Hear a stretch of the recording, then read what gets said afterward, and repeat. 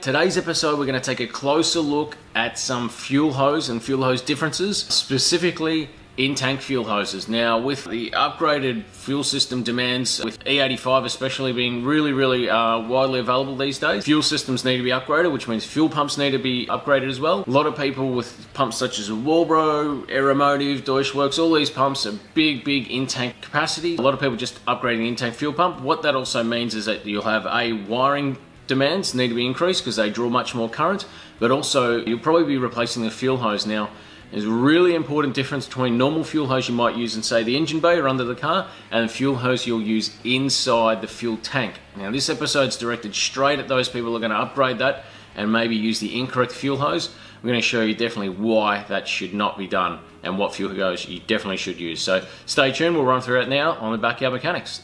Right, what we have here is pretty typical of fuel system a couple of years ago, before the big walbro pumps were pretty available in the market and a lot cheaper. Other ones like aeromotive, Deutschwerks and companies like this coming up with 255, 340, 400 litre an hour, 460 litre an hour in-tank fuel pumps. This here is a Bosch 040 that has been retrofitted into the factory cradle here on an FC RX-7. Install's pretty typical.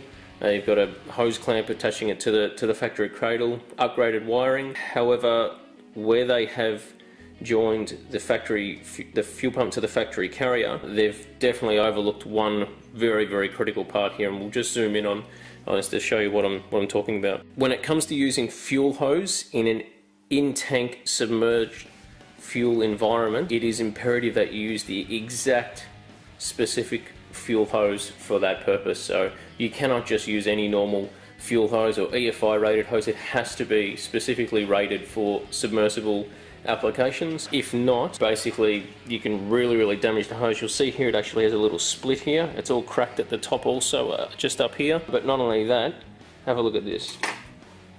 If I just play with it with my fingers, that hose is destroyed. I mean, it's basically been turned to jelly. As you can see, I mean, that hose isn't going to hold any pressure whatsoever. You've gone to all the trouble of installing this aftermarket, high-rated, expensive fuel pump, and then you've come to the $10, $15 fuel hose to use. You've used the wrong kind, and the results are catastrophic. This setup's totally ruined. Not only that, there is some debris in the fuel tank now also, so the fuel tank will have to come out and clean. So just from picking the wrong little section of 200 ml of fuel hose, you're basically left with a damaged pump and a dirty fuel tank now. Okay, so we know what fuel hose not to use now.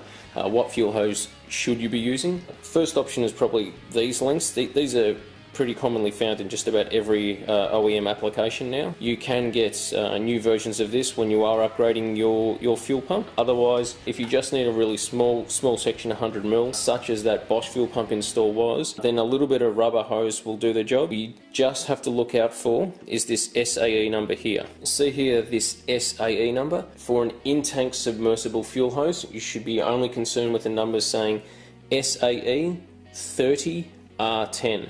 Obviously this is SAE 100R6, so this hose would definitely not be suitable for use inside of a fuel tank environment, submersed in fuel. Right, thanks for joining us today. Hope you learned something, hope it was enjoyable. If there's any other product you want us to test or have a look at, or maybe you're a supplier, you'd like to get your product out in front of people, hey, shoot us a message down below, leave something in the comments, send us an email at sales@mrparts.com.au, and we'll see what we can do about it. But today, that's it. Thanks for joining us. I'll see you next time.